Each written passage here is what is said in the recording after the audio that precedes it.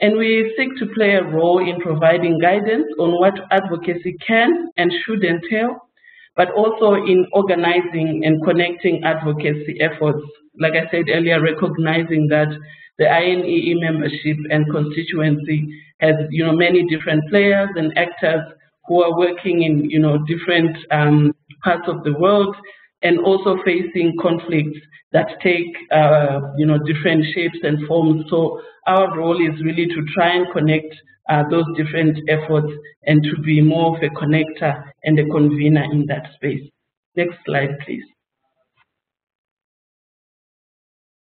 So on that slide, it just gives you an idea. We're a fairly small group, small but well coordinated, and there's a list there of some of the organizations who make up this advocacy working group. And at the moment, the group is co-chaired by CARE USA, as well as by Development Alternatives Inc., which is DIE, but also includes other organizations such as, Plan International UK, the Xavier Project, Save the Children International, and the others that are on the list there. Next slide, please.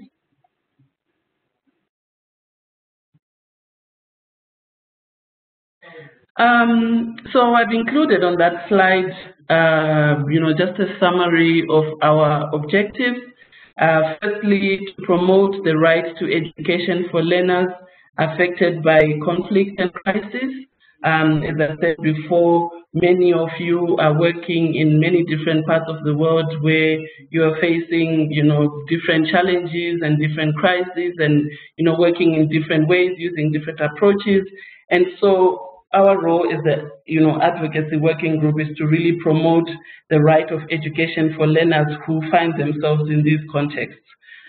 Secondly, is also to underscore the importance of bridging the divide between the humanitarian as well as the development work in the education sector. Thirdly, we seek to amplify the voices of the INEE network members, both individually and collectively, on education in emergencies. So we really hope that we can be a catalyst for some, cross-learning and some, creating new connections between different organizations, particularly in relation to different advocacy efforts that you may be involved in. And then lastly, to assist INEE and its membership to be thought leaders and conveners in education and in emergency. Next slide, Gustavo. As a working group, we had our first face-to-face meeting in Oslo in May. When I say first, I mean within this current mandate of 2018 to 2020. And at that meeting, we worked together to come up with a work plan. And since then, we've been really working hard to refine and to really shape our work. And we've distilled that into 4 work streams. The first work stream is looking at INEE minimum standards. Some of you may be familiar with them, some of you may not. But feel free again to visit the INEE website, which will provide, both the standards themselves, but also more information about how those standards can be used. So our first work stream is looking at INEE minimum standards and sustainable development goal number 4, and trying to explore some collaborative work in order to really promote the continued use of the standards and other tools as a prerequisite to the achievement of Sustainable Development Goal number 4.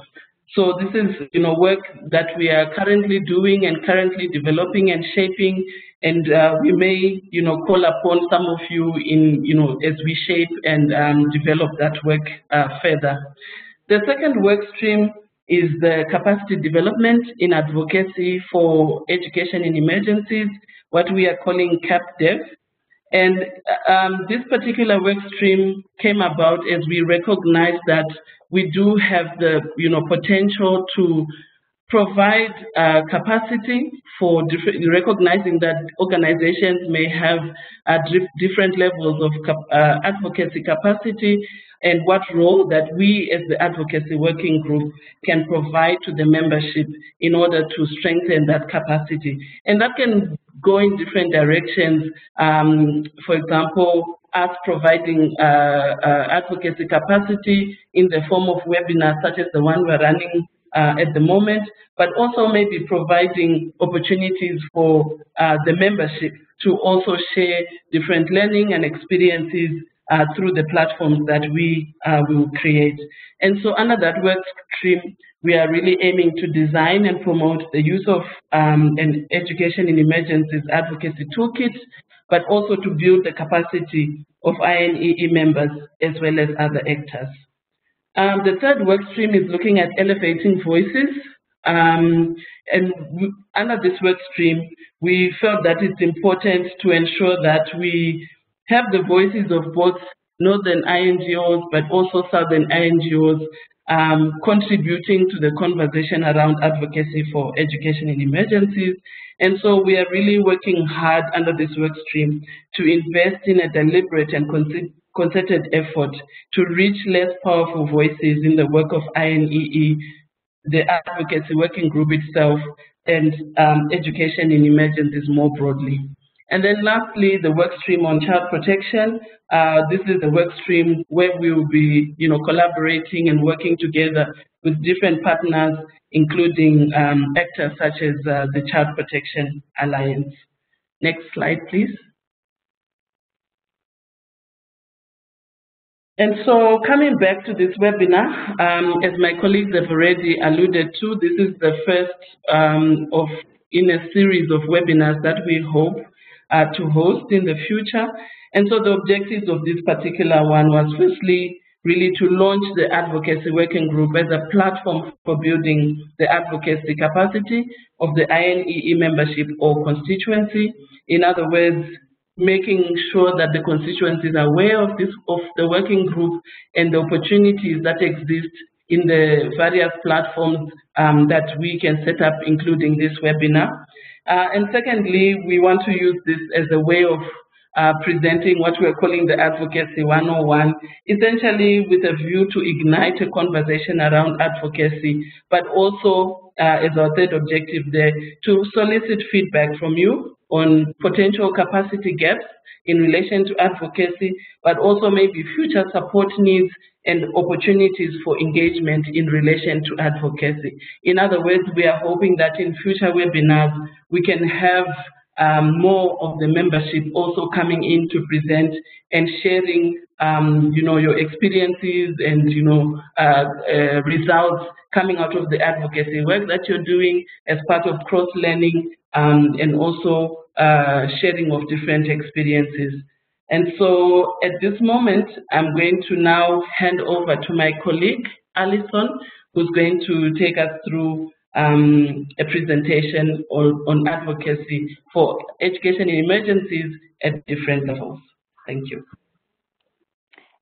Thank you, Ellen. I'm going to assume that people can hear me unless I see otherwise in the chat box. So if my audio is cutting out at any point, then somebody please let me know, and I'll try to address that. So I'm going to be speaking to that second objective. Ellen has already spoken more to the role and the mandate and objectives of the Advocacy Working Group.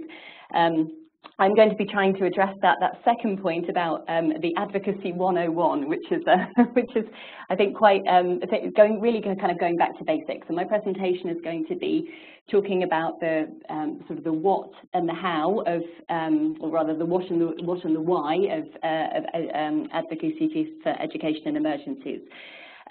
So as Edmund introduced me, I'm the Humanitarian Policy and Advocacy Advisor at Plan International Headquarters. I'm going to try and talk in quite general terms about EIE advocacy, But I will try.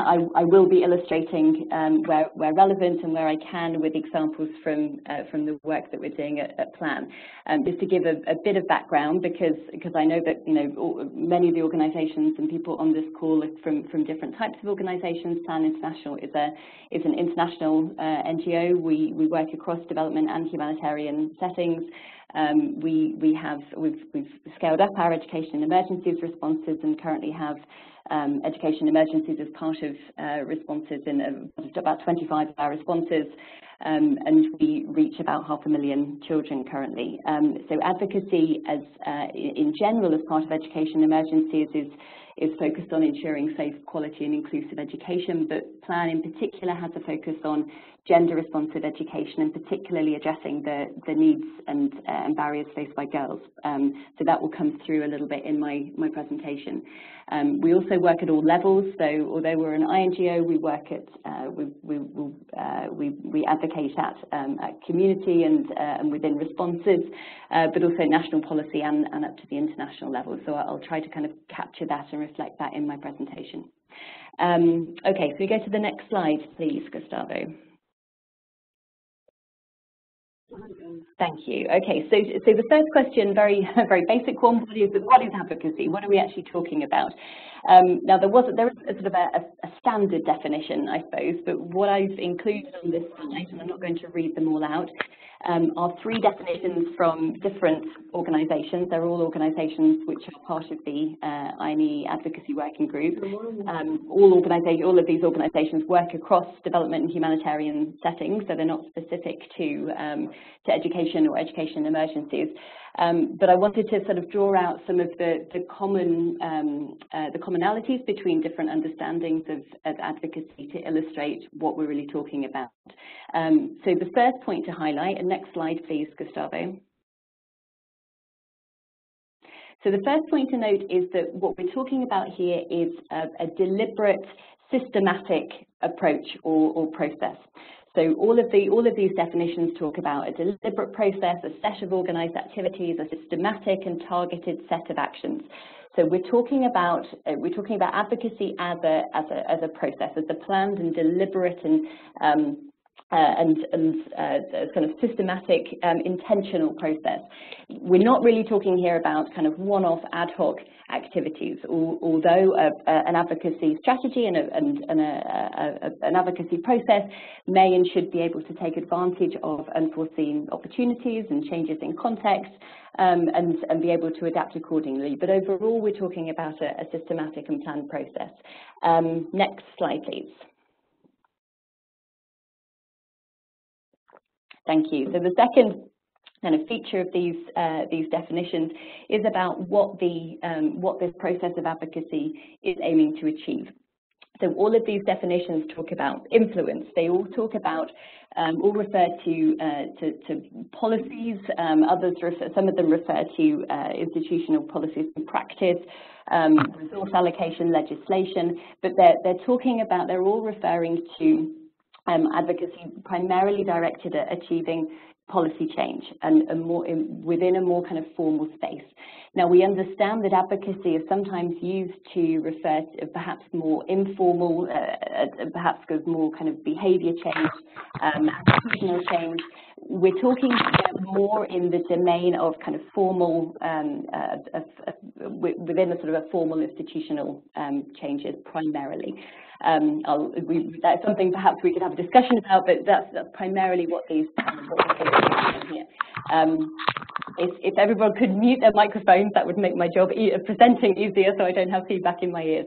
Can I go to the next slide, please? Thank you. So the third kind of characteristic of these or feature of these definitions is about what advocacy is trying to achieve. And each of these, as they come from different agencies, sort of speak to their own organisational focus or organisational mandate. So whether that's to reduce poverty, achieve social justice, the second two talk more about change for children's lives, changes in children's lives, or action which will protect and respect, protect and fulfil children's rights. So different organisations might have a focus on different purposes. Next slide, please. The final point to note before we move on is more about the sort of the how as advocates we work. Now, these are all from organisations, and all actually international organisations, which work as advocates and often have a platform to be speaking on issues on behalf of affected communities, often affected by humanitarian disasters or crises.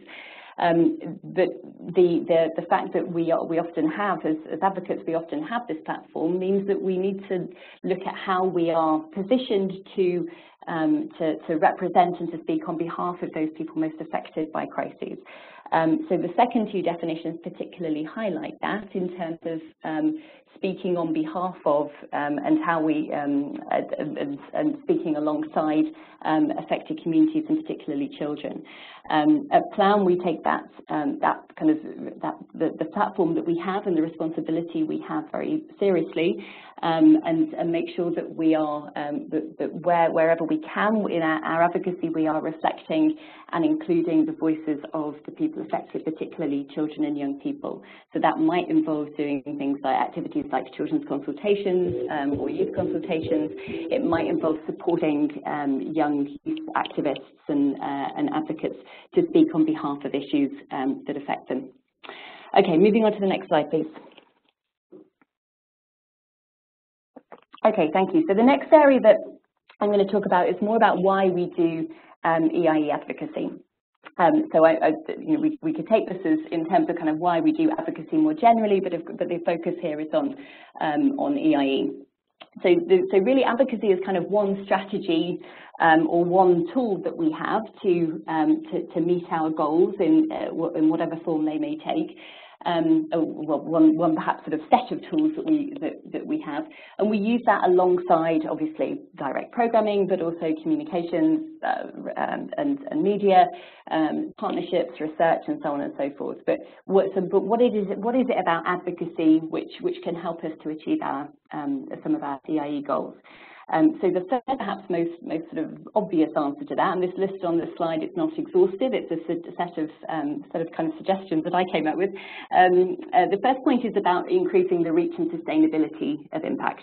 So obviously a change in government policy or practice or by governments or other actors can affect many more people than an agency's programs alone. So an example of this, for example, might be a disaster risk reduction project at a community level may reach a community or a small area, but advocating for that change to disaster legislation and practice and policy within the education sector may kind of roll that out and scale those models across a much wider area and even across the whole country. The second point about holding duty bearers accountable for their responsibility to fulfil all children's right to education in humanitarian contexts, and that's very much speaking to the kind of the rights-based approach and the use of international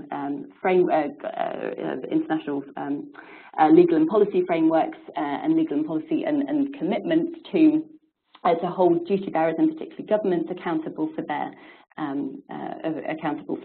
commitments. This is very much within the INEE minimum standards that Ellen mentioned. Is this the rights-based approach and primarily upholding children's right to an education in all contexts is embedded within that.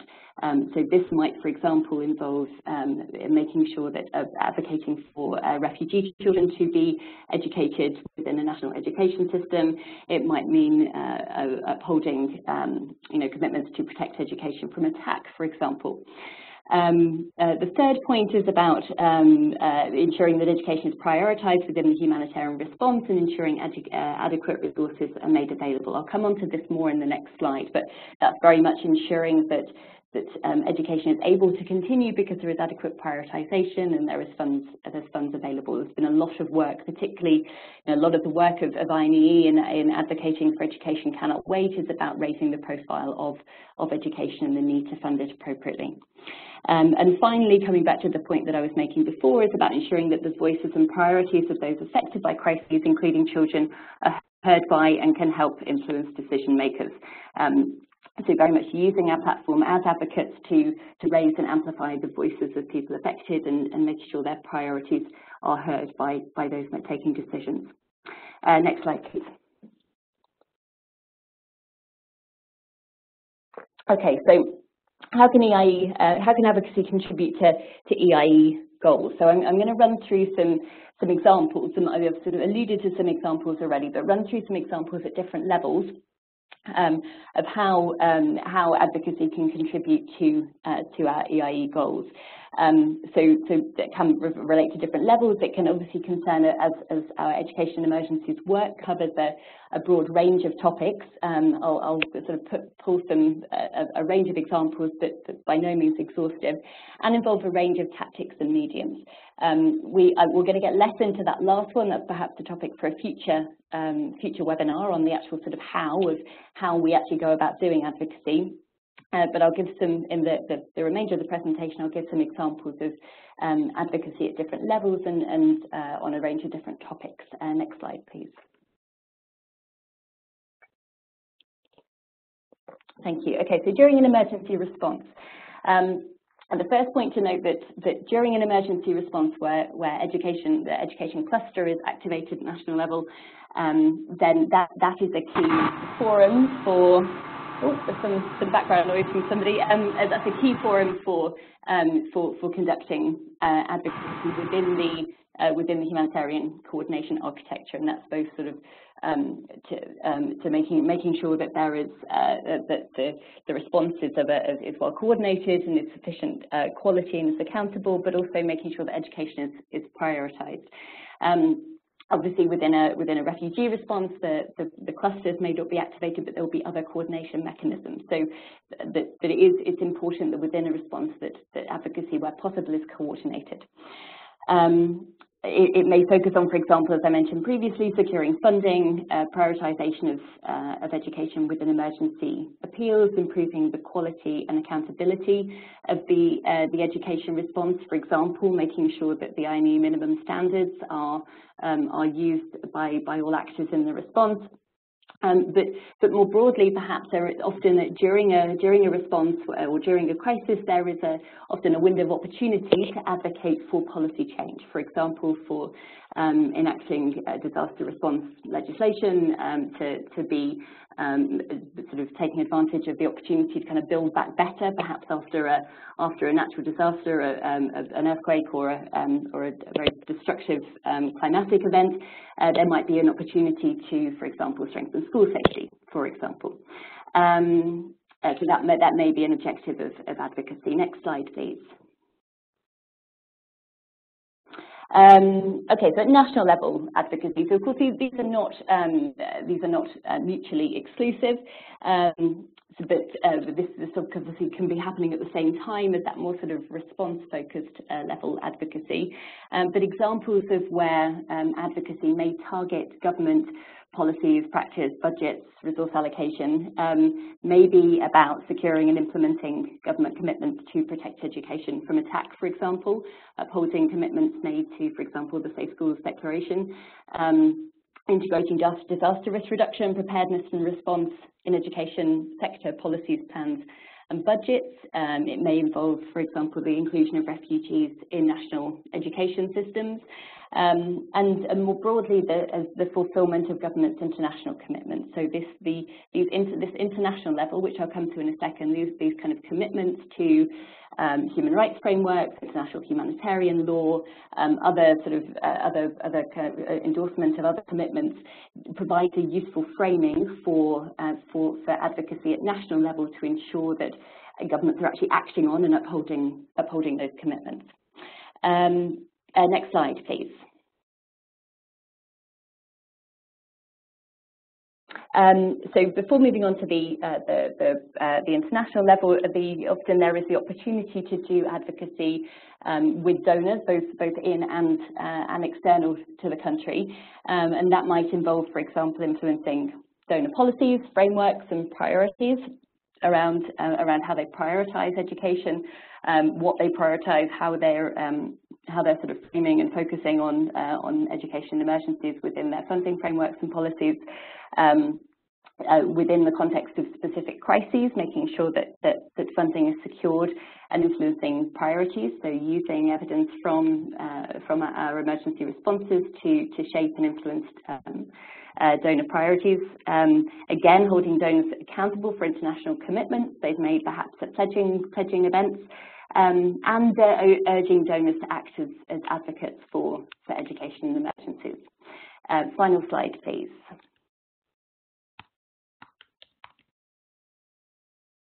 Okay, and then finally at the global or international level, there's much work to be done on this kind of international global legal policy frameworks, and that might involve, for example, work at the Human Rights Council, UN Security Council, UN General Assembly.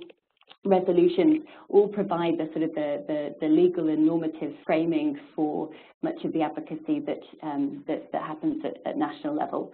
It might involve shaping and engaging in global funding mechanisms. Key ones, obviously, for EIE include Education Cannot Wait, but also global funding mechanisms like GPE, Global Partnership for Education. Using the international reporting mechanisms and accountability mechanisms, such as children affected by armed conflict, shaping and influencing agendas in international fora, for example, the G7 and G20 agendas, which often kind of have had an education focus, and securing high-level commitments. There's work obviously underway to secure commitments to the Safe Schools Declaration, funding commitments to these international financing instruments like Education Cannot Wait. So that advocacy at that level can help to secure funding for those sorts of instruments. So that's I think that's the last slide from me. Just flick to the next slide just to check there's nothing left. Yes, okay, that's all from me. So that was my very quick run through of the Advocacy 101, covering what we understand by advocacy and some examples of where it can be useful. As I said, I didn't really get into the tactics or much of the kind of the how of how we do advocacy, but very interested to see the questions and to have a bit of a discussion. I haven't been looking at the chat box, so I will have a look at that now. But thank you. I'll hand back to Edmund. Okay. Well, thank you so much, Alison and Ellen, for the great presentation. I think it was a really good introduction to what could be a very enriching set of webinars that could go into a lot more detail. And that's what we want to start discussing now in this next section. We have 4 potential discussion questions. We don't have to cover them all, and we'll also have a chance for participants to ask questions about some of the things that you said so far. So in the questions that we have, we're starting with the first one. Which advocacy topics would interest you for coverage in future webinars? As an example, Alison mentioned that she didn't have a chance today to talk much about the range of tactics and mediums that can be employed in strategies for advocacy, and possibly that could be an area that we could go into a bit more detail in the future. Then, would you be interested in presenting your organization's work? What are your organization's advocacy priorities, and how can the Advocacy Working Group help you further this work?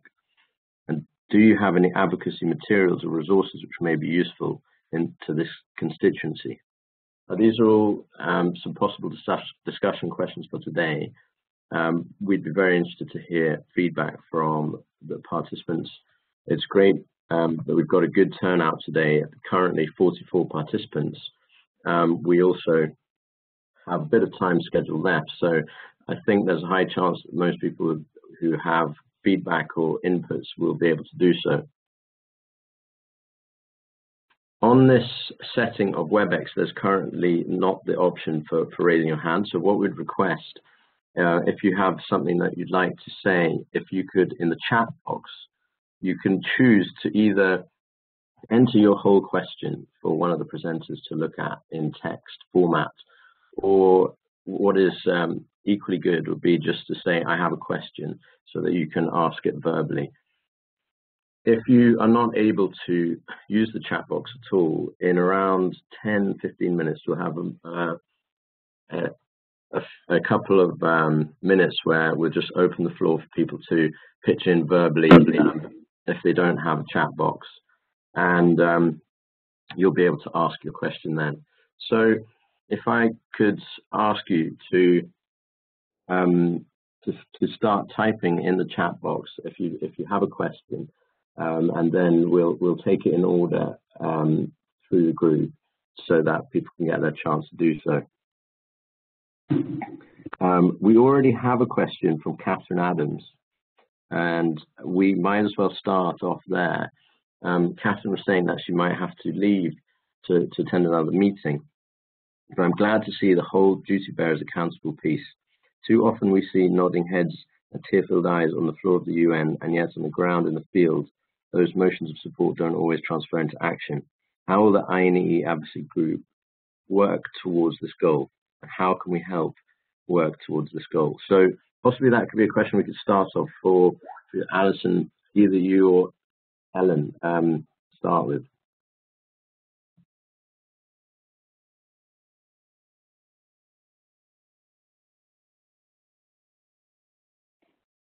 Okay, so there's a silence. I'll start speaking, although I'm not sure I'm necessarily best placed to speak on behalf of the INEE Advocacy Working Group, as I'm not although I'm a member, I'm neither a co-chair nor the coordinator.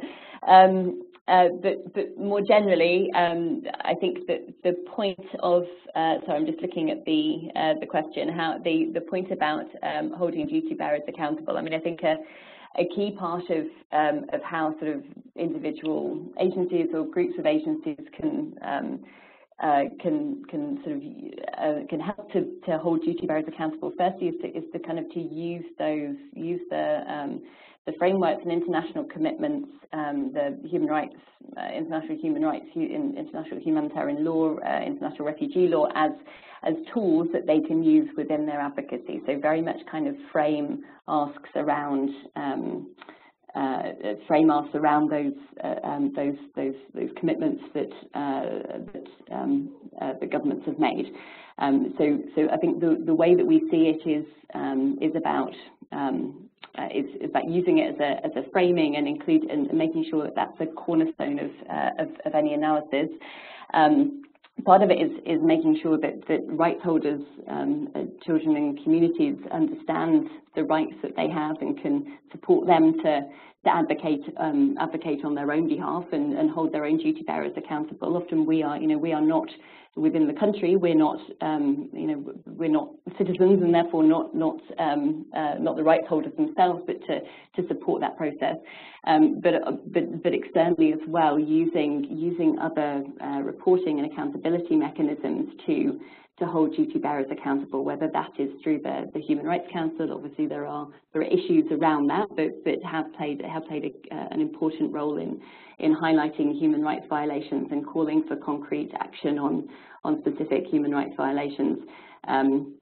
Engaging in international processes to sort of nudge the conversation towards a stronger rights-based approach.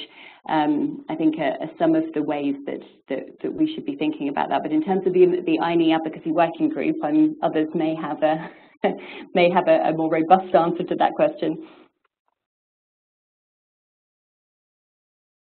Hey, this is Gustavo Payan. I'm happy to serve. I work with the AI, and I'm happy to serve with Ellen as a co-chair of the Advocacy Working Group.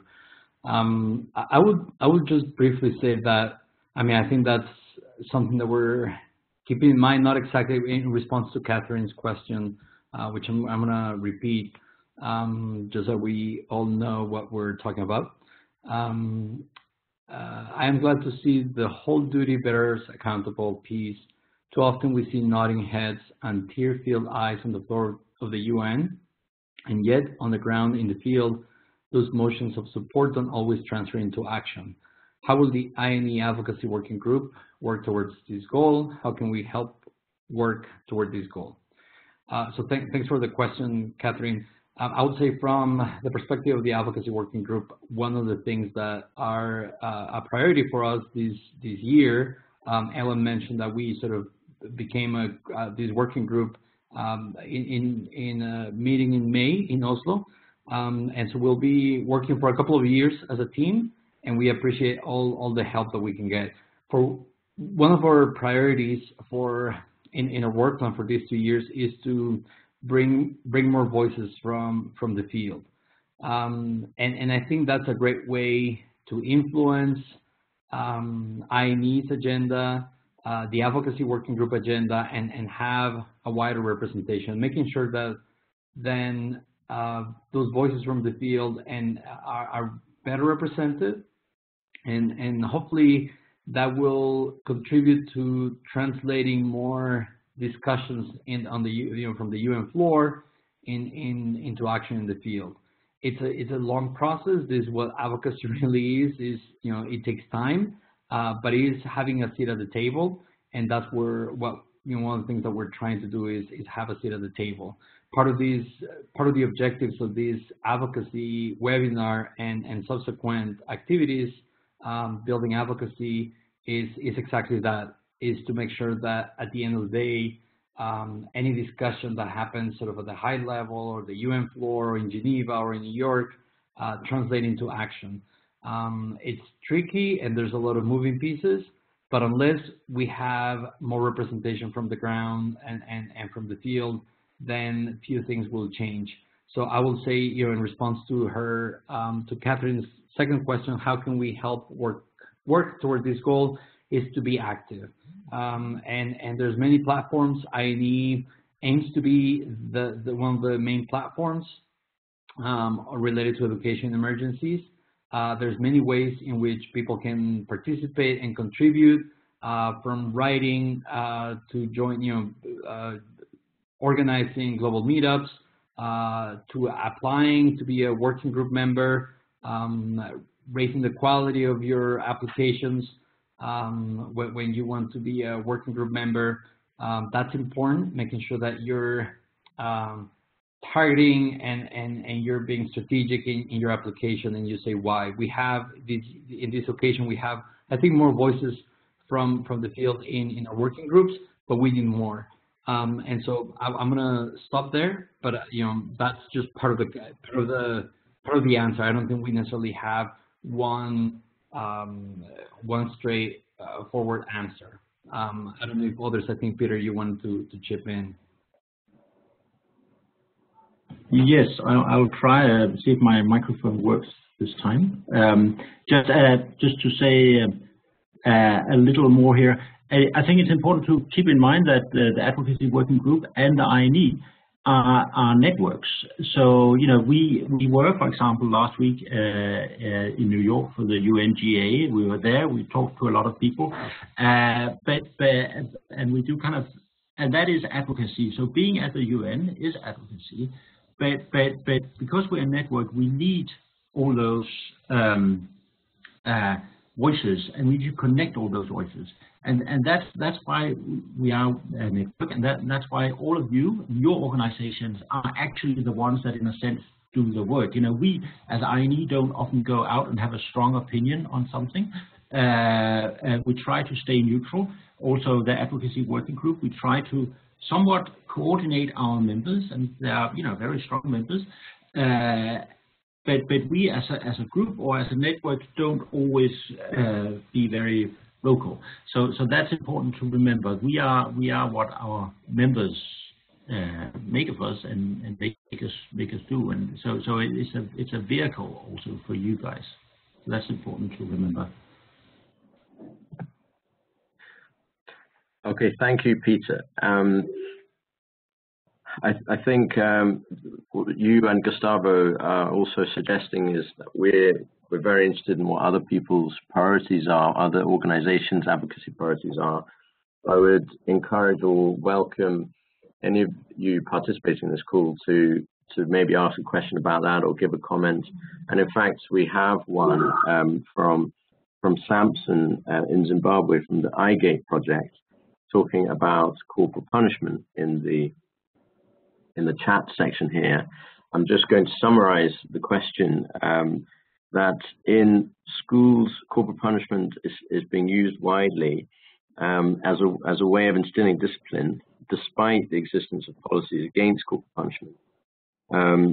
In other words, that some of the methods are not currently working, and Samson was asking about methods to lobby the gatekeepers and policymakers against the use of corporal punishment, and any experiences from others on that would be very useful. So anyone can comment on that would be good.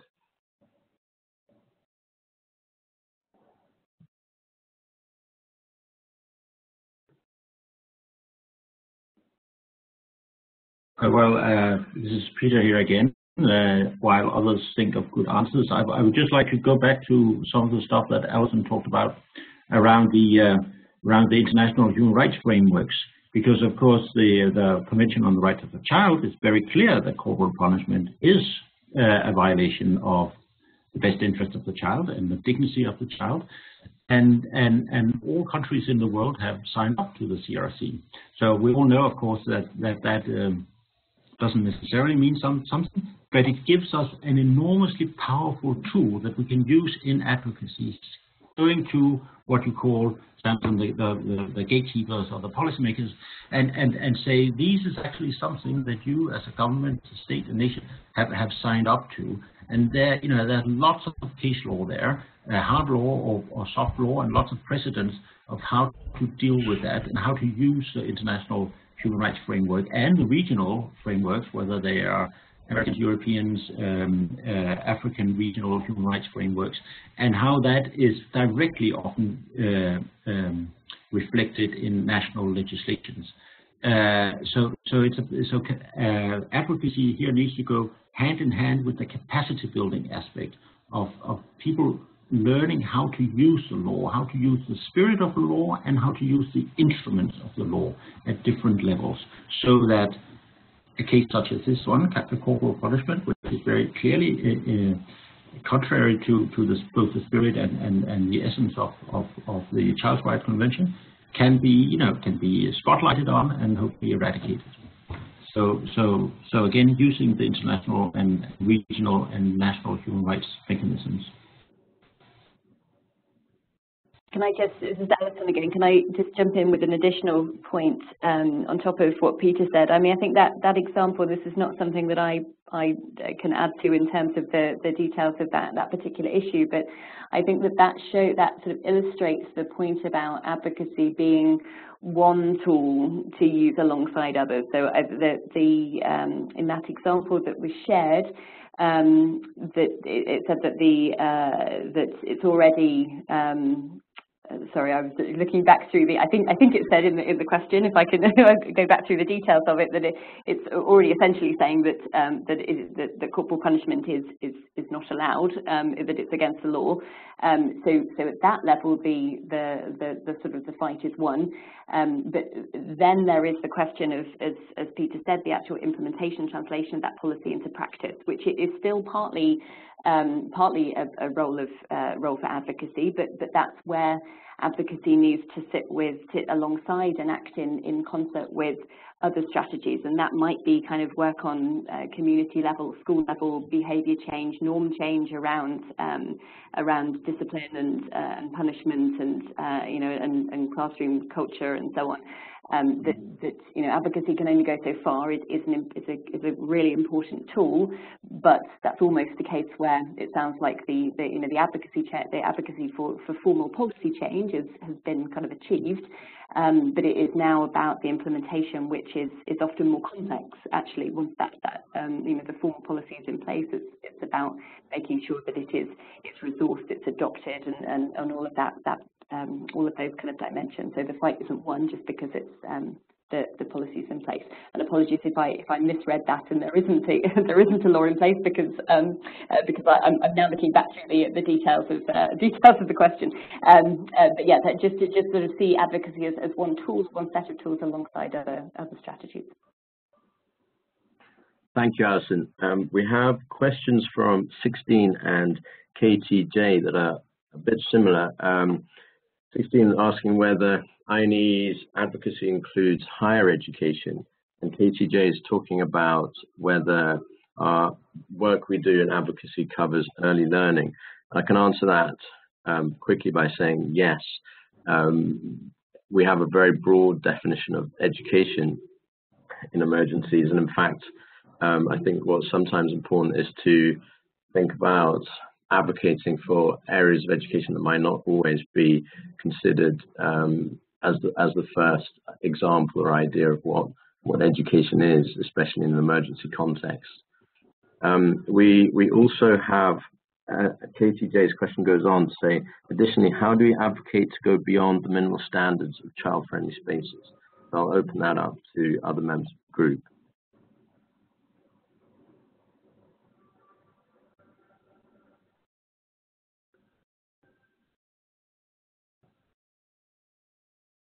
Perhaps I can just start off an attempted answer to this question while others think also. And please, it would be fantastic if others would like to join in the answers as well, not just necessarily the people from the Advocacy Working Group, but anyone could I guess, join in.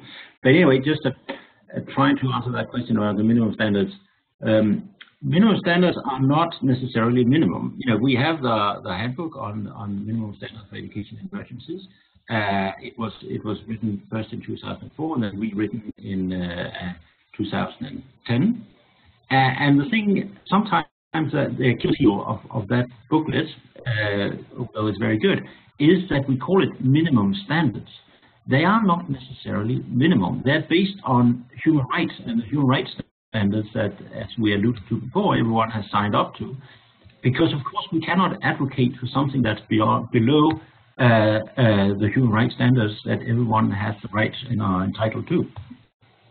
So in a way, those standards that are reflected in the minimum standards, as well as many of the other tools that we have in INEE, and which have been developed through a very consultative and participatory process through over many years. We have a conflict-sensitive education pack. We have a brand new psychosocial guidance note. Many things that you can see on the website. These don't actually advocate for a minimum standards. Often they are a maximum standard. People will also say when they are confronted with these minimum standards, gee, these we can never implement. They are far too high to implement in an emergency or conflict setting or in an immediate response. And sometimes, as was alluded to before, they actually will help build back better, because many countries have, when they're not in emergency or before or after, education systems that are below the standard that is advocated for in these minimum standards. So it can be a little problematic to focus on the minimum part of those standards, but see them as maximum standards, or just as they should be, as the right to education translated into emergency settings, whether it's preparedness, response, or recovery. So I will leave it there. Perhaps others have more to say.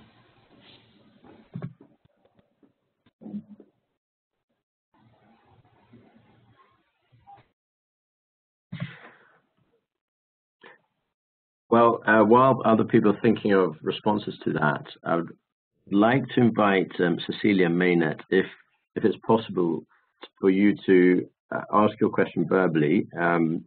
Got a question about resources available for advocacy, particularly in a humanitarian response. I think it could be great if you could explain your question potentially in a bit more detail, or give other insights that you already have on it, if that's possible. Yes, hello everyone. Can you hear me?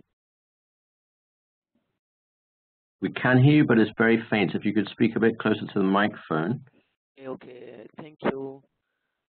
Okay, so my question, because I'm working with UNICEF at the regional office in Dhaka, so I'm supporting some country office in the humanitarian planning process, and I know that in the region there's some issue to make sure that education will be taken into account in the humanitarian response. and sometimes it's quite difficult for the clusters or for the colleagues in the field to advocate and to push other colleagues from the clusters or from OCHA or from other colleagues to very well understood the role of education and the impact of the crisis on education. So that's why I ask if there's some resources that we can share with the countries, especially in this time of the planning, humanitarian planning now. So it could be useful. Don't know if my question is clear or if you need. Can I maybe ask? Are you saying that it could be a good idea for funding or resources to be specifically allocated towards advocacy in these funding clusters? Is that part of your idea? Yes, it could be for the funding, but not only. You know, it's just to be sure that in the planning documents. To ensure that education will have a place and a good place to advocate for the funding, but not only for funding, maybe to have also more partners involved and for the education response. Maybe it depends on the country, but I know it's not often easy to make understand people from other sectors that yes, education can very be saving life and you know, like life-saving intervention and yes. yes, yeah. You know, and especially in the context of the region, because we are in the protracted crisis. Many people would think that this is like structural issues and not specifically emergencies. So sometimes it's not easy to yes to have the narrative to explain the needs in the emergency context. Yeah, no, it's a good question. Would anyone from the Advocacy Working Group have thoughts on that?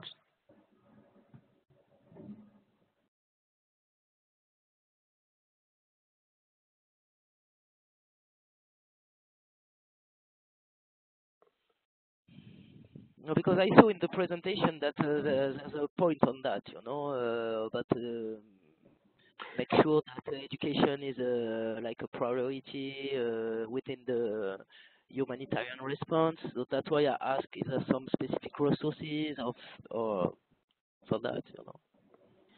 Yeah, and I think from the perspective of INEE, that I've only been in it for a few months, but what I've seen is that there is a conscious effort to bring in different sectors to the discussions, whether it be in our immediate meetings or in the working groups. Even, for example, in 2 weeks' time, there'll be a meeting in Nairobi between the Education Emergencies, you know, INEE, and the Child Protection Alliance. So that's an example of education and child protection overlapping and discussing the priorities for both of those sectors at the same time. But I agree that more needs to be done to spread the word of education across different sectors. As you say, is different in many different contexts. So I'd be interested to hear from people who've worked in different contexts around the world how good coordination is between education and the other sectors working in a humanitarian response. And also spilling over into development and in protracted situations. And Peter from Zebra Project has asked the question how do we design advocacy tools that not only address education emergencies, but also children's holistic development, as they may spend all their childhood in exile? I think that's a possibly connected question. Interested for more thoughts on that. Perhaps I could just, this is Peter again from INEE. While you think about that question, perhaps I just go back to the other question around the cluster and about INEE's role. And of course, many of you probably already work in responses on the ground, very involved in cluster work. But in a way, you could view the architecture of education in emergency slightly as a triangle, where you have in one corner you have INEE, which is the network and a standard set organization trying to influence policy, trying to influence through advocacy, trying to build capacity. And then you have in another corner, you have the cluster, which are, the entity. You have a global cluster sitting in Geneva, and then you have active clusters in many countries, 35, 40 countries. And they are the responders and the implementers, and they do a lot of capacity building also themselves, especially around information management, around assessment and response. And then the third corner of that architecture is what was alluded to before, the ECW, the Education Cannot Wait Fund, and perhaps also other funds, but the Education Cannot Wait is very new and very promising, and a lot of money is committed to it in the last couple of months. So those three in concert can perhaps try and answer some of your questions, but none of them alone. Because you have the standards, you have the response, and then you have the funding in a sense. So when you talk about the funding comes, and right now there is an ongoing collaboration and a project between the three entities supported by ECW, looking at some of these efforts here. So it is there. It's also for those of you who perhaps do not know the cluster system, that there is a hotline. The cluster has a hotline, and you can call, you can write to. And I encourage you to go to the Global Education Cluster's website and see how you can get support there, but also through your local clusters. So there is a lot going on there, and that capacity building aspect of continuing to make the case for education as a life-saving intervention. And we have to remember, we've come a long way in the last 10 years. 10 years ago, we did not have that awareness that education should be there in the first response, and that it is life-saving. It is now. So it is very embedded in OCHA's thinking, in the UN thinking, in donors thinking. We're seeing a lot of money going to the sector now from the EU, from others, so through ECW and others. So we have won a lot of that argument over the last couple of years. We're not there yet, and the clusters have been on the forefront with doing that. They have beefed up their capacity to advocate at the country level, and much of that some of that support has come from INEE as well.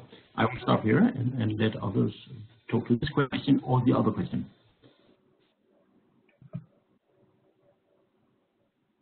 Perhaps I can chip in on the question, going back to the one from Peter on the as the refugee crisis becomes more protracted, how do we design advocacy tools that not only address education emergencies, but also children's holistic development as they may spend their childhood in exile?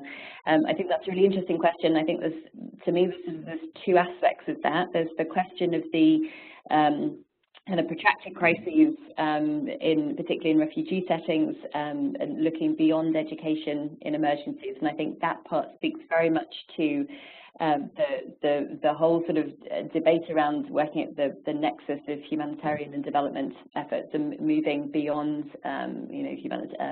education emergencies and humanitarian efforts, and moving more, integrating and working alongside longer term development efforts. So within refugee settings, I think the work around the comprehensive refugee response framework, the CRRF, in the countries where that is that has been kind of tested in a number of countries, but now will be the sort of the standard mode of working within refugee responses. That is I mean, it's for those of you who've been kind of involved in that or are following that, it's not without problems, but that sort of space and process to bring different stakeholders together to try to work on more sustainable sustainable approaches to managing refugee situations I think is an important kind of entry point for advocacy. The other part of that question speaks to this question of kind of children's holistic development, and that's where I think it's speaking to the kind of the more kind of multi-sectoral responses, and coming back to, I think it was either Edmund or Gustavo mentioned the ongoing and increasing work to integrate work across the education and child protection sectors that will be discussed at the INEE Alliance Roundtable next week, and that I think there's some very concrete efforts towards looking at bridging work across those sectors, and how they're obviously working with the same, in many cases, the same kind of target beneficiaries. How can those responses across protection and education be more integrated? So I think that there are the work that INEE and the Alliance are doing in the lead up to that roundtable. There are some suggested sort of advocacy entry points for where that we can sort of be working on advocacy to promote more joined up working, and as you say, to be working on more kind of holistic approaches to meeting the needs of children in crises. Okay, thank you. We have a question from Philip from the Silk Road organization. I worked in Syria and now in Iraq. The main challenge for us is the funds reducing for the education sector in general, and especially for the Middle East region. Today, the majority of the funding is focusing on livelihoods and forgetting education. We're hoping to find more ways, donors or tools to support this sector. And Ellen's going to give a response to that, or some insights on that.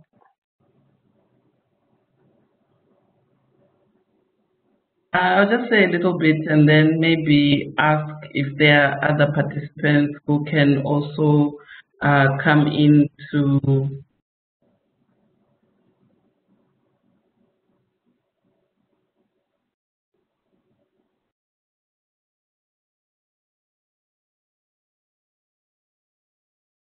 looking at the strategy.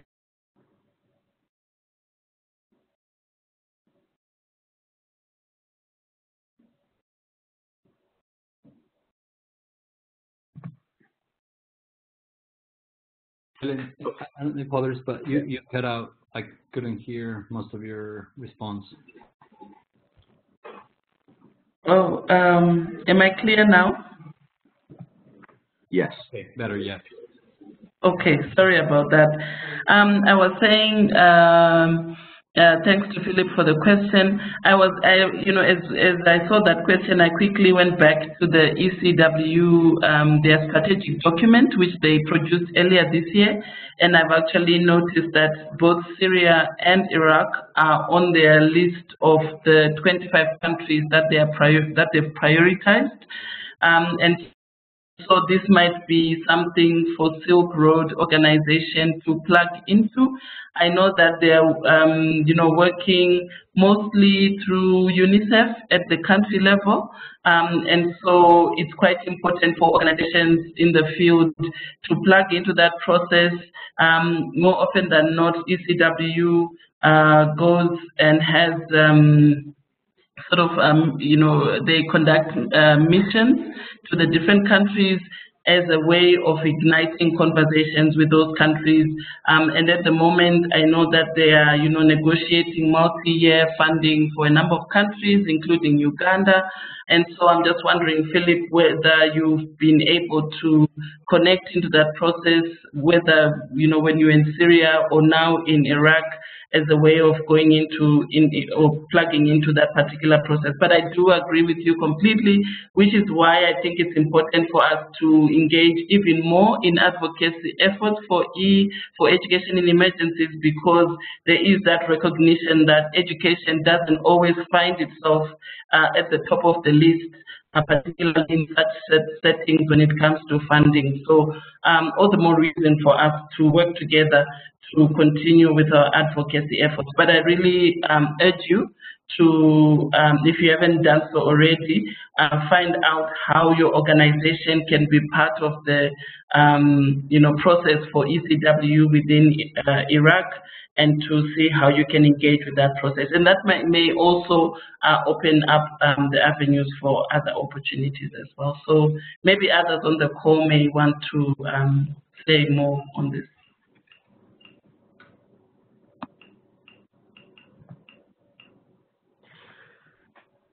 Okay, thanks, Ellen. So now's the time to ask a question. If you don't have the chat option and you have a burning question, we'll open the floor for that. And in case there aren't many and you're all still thinking of questions, something that would be good to discuss before the end of the call is to talk about which advocacy topics would interest you for coverage in future webinars. So if you could have a think about that and maybe make comments so that we can plan for the next ones.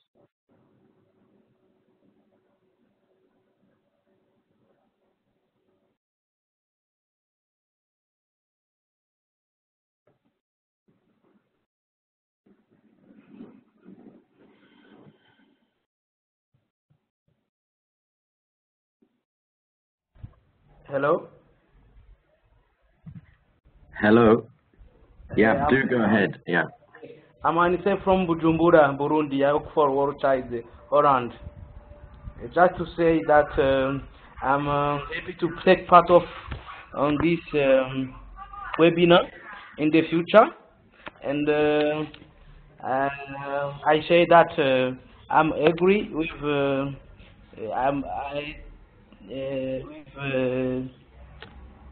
with this organization or this webinar.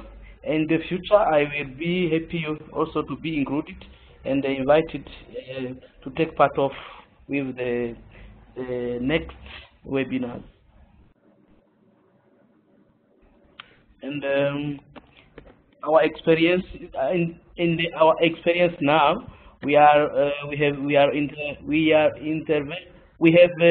our intervention is about protection and education and psychosocial. And in the future, we are making to grow up to make different intervention with the project mixing with protection and education. I'm happy to be take part of with this group to participate in this webinar because we are now trying to develop our intervention about the minimum standards of education in emergencies. Yes, that's what I have to say about this discussion. Questions. Thank you. Thank you for the input, Anisette. Maybe I could ask you, do you have any specific areas you think we should cover in the next webinar? You talked about the minimum standards. Is there something that one of the future webinars could discuss in relation to that would help around advocacy? Minimum standards about education emergencies. You asked me about the first question. Sorry? Yes, I was just wondering whether you had ideas of what future webinar sessions could cover. In emergencies, education emergencies. Yes. Okay. Yeah, and yeah. Any ideas for the next webinar? No. Now I have no choose. Okay. Maybe anyone else have any thoughts on that or any other questions? I haven't now. But I would like to ask about the materials or resources which may be useful to the constituencies. I don't understand what what do you mean, or do you want to explain about advocacy materials or resources? Yes, I think the question there is asking participants of this call if they have materials that they can use, can share, that maybe have been successful in the past. Maybe you can describe them now, or even we could find a way of sharing so that people can tell stories of what they've done in the past that has been successful. Okay.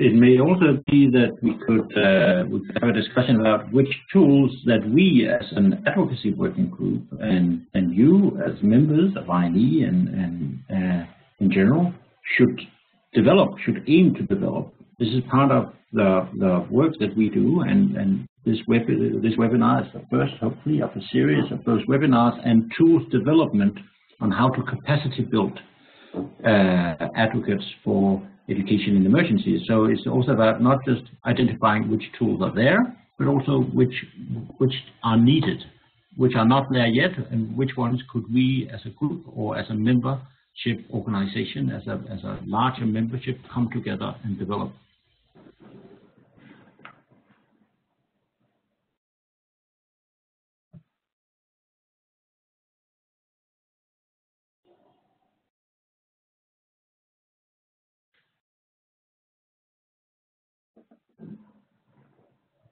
I'm thinking, this is Gustavo here, and I'm thinking that we have a few minutes left, and it would be great to hear from the audience so that this group is as responsive to the demand and the needs that we hear. We all try to, in our working group, try to be conscious of those needs and think of what would be most helpful for our field. However, I understand that not everybody will probably have a chance or may feel compelled or may have a specific idea right now. And one idea that I'm thinking is that we could probably think of a survey, a simple survey with 1 or 2 questions, just to get input from people as to what topics are of sort of urgent right now. What are those tools that Peter was referring to and others earlier that would be most helpful? There's a lot online. Obviously, we type advocacy. There's tools and there's toolkits and etc. Not always geared toward education emergencies or a specific topic. Or sometimes it's hard to sort of discern and find the right thing. So one thing that we could probably discuss internally at some point based on today's webinar is how do we collect more input from INEE members and non-members, but users and those who need to do advocacy in this field. So that's that's something that we'll discuss it internally, and if we decide to move forward, one way to distribute those types of things is via social media on INEE's website. So my recommendation is that you follow INEE on Twitter or LinkedIn or Facebook, and that you sign up for INEE's newsletters as well. Because if we move forward with some survey or announcing other events or activities, that will be a good way for you to be engaged.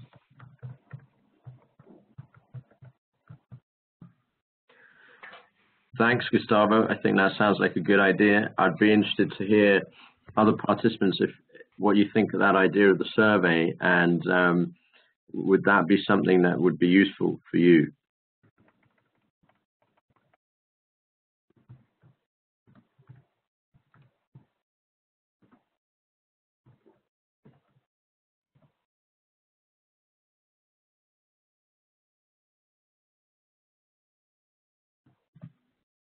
Okay, So if there aren't any other questions, you happen to have a question, you can still type. We still have a few more minutes. I might ask a question to Ellen and Alison.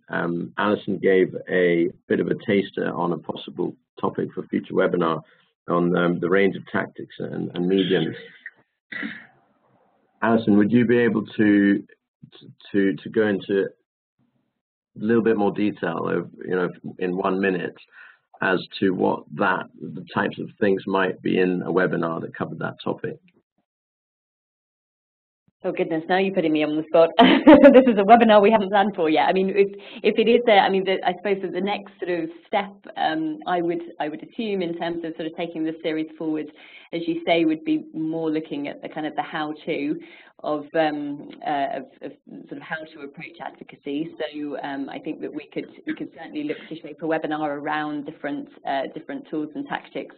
I think what would be useful is to understand from the participants, and maybe through the survey as you proposed, the kind of the levels that they're working at, and so we can really sort of tailor it to the needs of the participants, because there's no point in spending a lot of time talking about tools and tactics that we use in the UN and with the UN and in Geneva if that's not relevant to participants. So it would be good if we could shape that in response to survey questions. But it would also be good to use, I think, some concrete examples. And I know that you've sort of requested this from participants, but maybe we can do some work kind of sourcing those and really kind of unpack different examples of where advocacy has worked, where it hasn't worked, what are the lessons learned and some of the limitations, and so that we can make this a bit more concrete for participants in future webinars.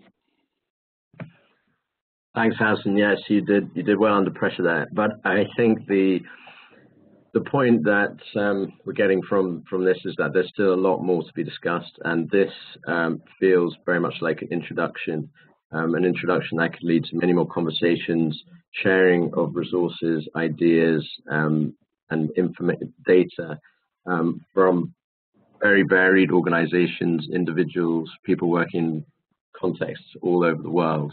And I think that can only be a good thing. So I would encourage all of you who have participated today to stay in touch, watch out for future events like this, and also to thank you for spending an hour and a half on this topic with us today, and to thank the presenters for their great presentation. We're coming to the end of the session now. Any last minute comments before we log off? So from me, just to say thanks for everyone participating. Yes, Edmund, I just wanted to say that I think as an advocacy working group, we are also looking forward to really playing that convener role, where we can, as Alison and other colleagues have said, really be the ones creating the platform, but giving an opportunity to the membership to present their work, share some of their results, talk about the challenges, troubleshooting, inviting others who are in the same regions to work together on joint advocacy efforts. So, we're hoping that the webinar series won't be, a lot of us, doing the presentations, but also opportunities for the membership to come in and use this space to connect their advocacy efforts, but also get useful advice and tips and, other learning opportunities on how we can work together on advocacy for education in emergencies. So looking forward to working together and to really take effective use of this opportunity of this webinar series. Thanks. So I would just like to take the opportunity as well from INEE to say thank you for your participation here. It's been fantastic. So over to Edmund.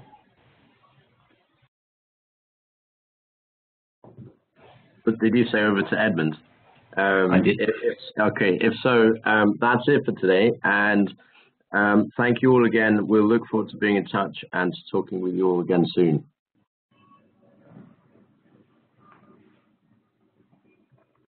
Thank you, everybody. Sign up.